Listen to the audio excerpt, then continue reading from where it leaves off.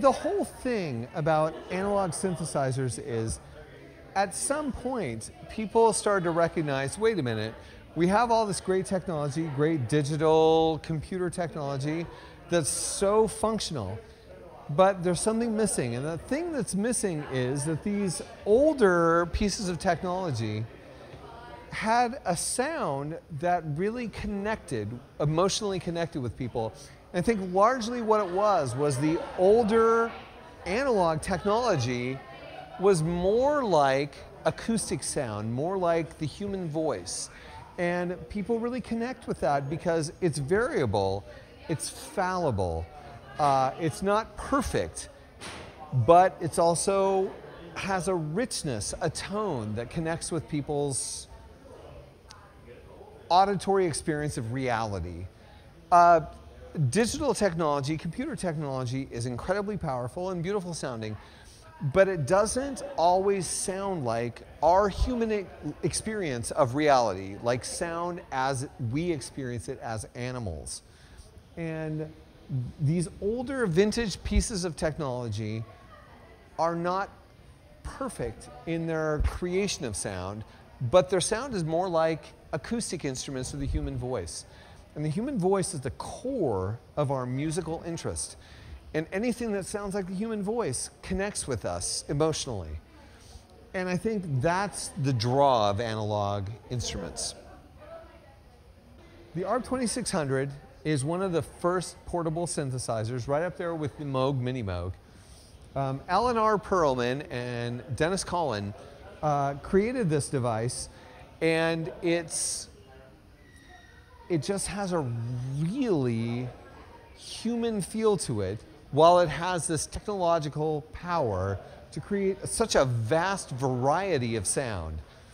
And the ARP 2600 is one of the most desired analog synthesizers ever created. The sounds that it creates are somehow more acoustic than they are electronic, which I think people at the time in 1970 or 1971 would have said, "You're crazy, this sounds nothing like a violin."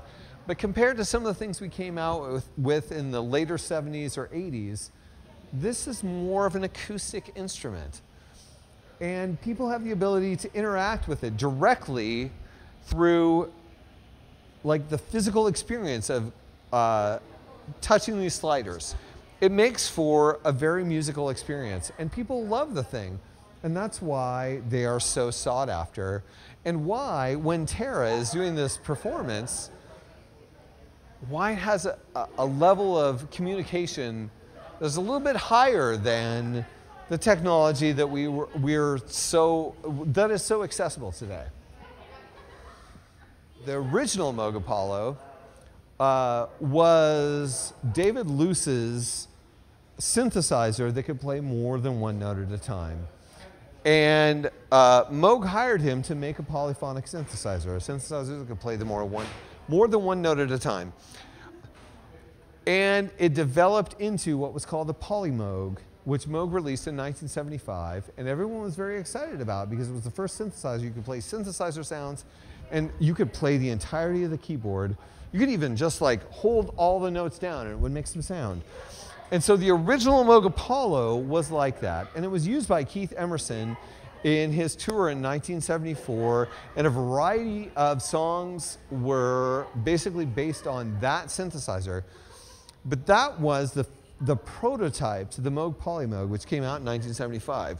What we're looking at here is the prototype of the Polymoog 280A, which came out later than that, but they wanted to provide a device that would create synthesizer sounds, but that you could play all the notes, and you could play it like an electric piano.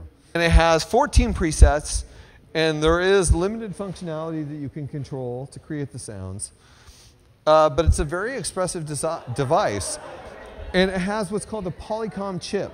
For each of these notes, there is a chip that is an entire synthesizer on its own. So each of these keys has its own synthesizer, which is really cool. So when you're playing it, you have the ability to play these sounds, and each note you play is its own synthesizer. And this is in the Bob Moog Foundation collection. And we're so proud to have it because it's such a stepping stone to what came later. And also, it's such an expressive and beautiful device. We were so happy that Tara could use it to do what she was doing. This is Michelle Moog Kusa's personal Voyager. The Voyager was the last synthesizer designed by Bob Moog. And the Voyager, which came out in 2002, was Bob's modern version of the Mini Moog. He took all of his synthesizer knowledge that he had developed from 1964 on, and he put it into this modern device and created an extremely expressive, beautiful sounding, and functionally complex device. That's what this is. And it's fantastic. Tara is fantastic with the Voyager and just pulls some really great sounds out of it, especially because she's so obviously influenced by some of the 1970s horror movies that have a very distinctive analog sound. And she is able to coax that out of this device designed by Bob Moog. And she does it so well, and it's so expressive and so functionally interesting, but also texturally and aesthetically beautiful. So this device is fantastic for her, and especially in combination with this vintage device, which is probably, let's see, when would this have come out? Like 1978 or so. And this synthesizer, which even though it's an ARP, it's still kind of Moog, because this particular version of the ARP 2600 has a Moog filter in it. The 4012 filter, which ARP kind of lifted from Moog. It's a ladder filter. So it actually has a Moog sound, but it has this ARP functionality. But even so, when you're playing with the filter, you're getting a Moog filter.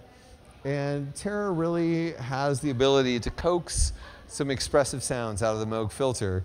And so tonight's performance, certainly, she was getting these great Moog sounds from all of these keyboards, which all ultimately have a Moog sound to them.